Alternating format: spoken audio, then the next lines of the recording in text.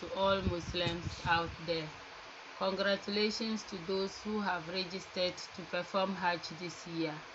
I want to advise those first-timers who are going to perform Hajj this year about a very important aspect in our lives, about urine or toilet.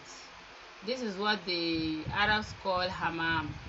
If you are performing Hajj and you get to Saudi Arabia and you are pressed to go to toilet or bathroom, all you need to say to somebody who doesn't understand your language that you are looking for hammam, or just don't say anything, just mention hammam and you'll be directed to where there is tukuku or toilet. In Saudi during Hajj, it's very difficult to just get a free door to enter to pupu.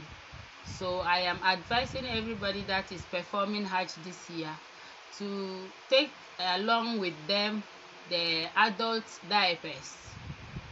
Please, when you are going to perform the Hajj on the day of Arafat, when you are leaving your room, wear the adult diapers. Whether you are an older person or you are young and this is your first time of performing Hajj, please wear the adult diapers, because when you get to the bathroom, you won't just get the door and enter. There is a long queue, as you can see in the other video, that they have long queues to enter.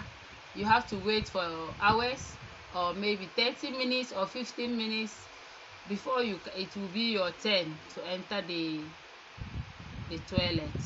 So I'm advising everybody that is performing Hajj on their first time to take along the adult diapers, wear it, and then when you are in the toilet or in the bathroom, you can remove it, and when you are done, put another one there, just in case you are not lucky enough whilst you are waiting in the queue and you pee on yourself or you poo-poo on yourself. You will have the diapers to back you up, to get you covered, so that you don't disgrace yourself. Assalamu alaikum warahmatullahi wabarakatuh.